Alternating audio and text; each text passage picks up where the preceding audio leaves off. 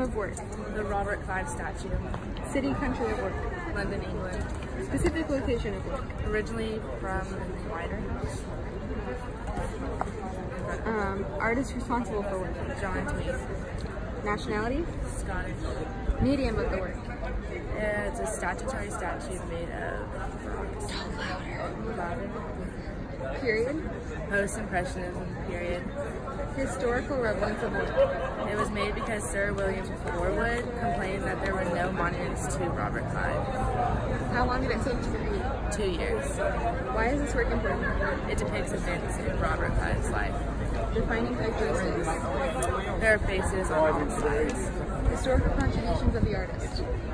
The Victoria and Albert Museum refer to him as the British Rodin. Your personal observation. The base of the statue is bigger than the actual statue itself.